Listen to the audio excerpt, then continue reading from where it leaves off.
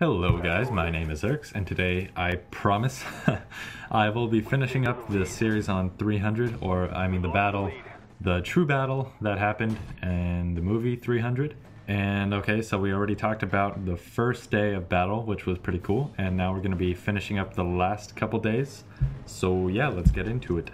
On the second day, Xerxes sent his infantry in again, but this really wasn't that well justified of an idea, because what ended up happening is he was like, okay, well, you know, I'm sure they're kind of wounded by now, so maybe if I send in another wave of the people that got completely demolished, I'll make some headway. And no, that is not what happened. They got raped again, and so yeah, they just died, and they really made no headway against the Spartans at all.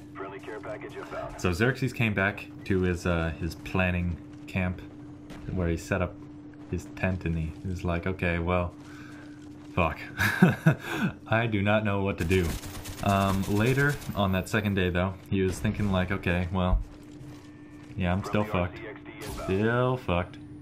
And what happened is Ephialtes, which was this traitor to the Spartans, and I guess all of Greece, he's the little, like, I don't know, kind of like hunchback sort of freak show that goes in, that asks Xerxes for like money and women and power. Men. That's really that's not that funny. Anyway, so yeah, what happened is that Ephialtes went in there, and this whole time there was a pass, like a pass in the mountains that the Persians could have used to cut around the hot gates, so that they could just completely encircle these Spartans and just, like, you know, pincer attack them from both sides. But what happened is that Leonidas knew that from the start, because he had talked to some locals, and so when he talked to those locals, he was like, okay, well, that'd be really bad. So he got a group of Phocians, I think, or something like that, PH something, and he sent them up there. I think that's just like another kind of Greeks, but he sent them up there to guard this little pass so that they wouldn't get fucked. But what happened is that Ephialtes knew about that too, and I'm not sure if he knew that that troops were already positioned there in counterattack. But in any case, he came to Xerxes with this news, and he was like, hey, you could actually cut around these guys, and then you could, like, attack them from both sides. And so, you know, Xerxes was like, okay, well, that's really good, because, you know, right now we're kind of screwed, so yeah, thank you. And so he's like, okay, I'm gonna go up there, and that's what he did. Okay, so on the third day, you've got Xerxes' army moving up through the mountain pass and encountering some Phocians, and the Phocians, and it's Phocians, just in case you want to look it up, hear him, and they're like, oh shit. And so what happened is that they just, like, they started backing up because they thought that the Persians were there to kill them. But that really wasn't the case, but they didn't know. But because of that, they backed up to this hill, and they retreated, you know, they retreated to this hill, I should say, and they took a defensive position. But in doing that, they also got out of the way so that the Persians could get by, and that's really what the Persians wanted. So that's what the Persians did. They just passed them completely, and these Phocians were just like, oh, fuck. I kind of fucked that up. And so, yeah, that's what happened. Leonidas heard about it, and he was like, okay, well, if they're about to move in on us from the other side, then I've got to do something.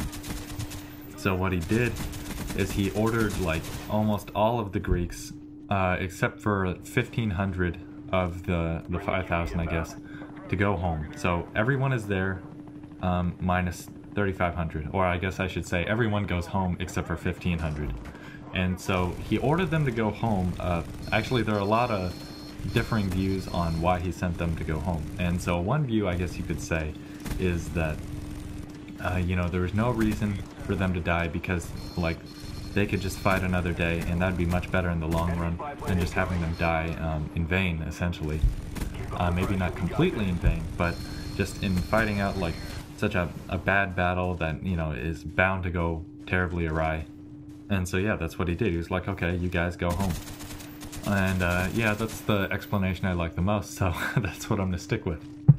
So eventually the Persians did come around, and they flanked the Spartans and, you know, however many, like 1,200 other Greeks there were.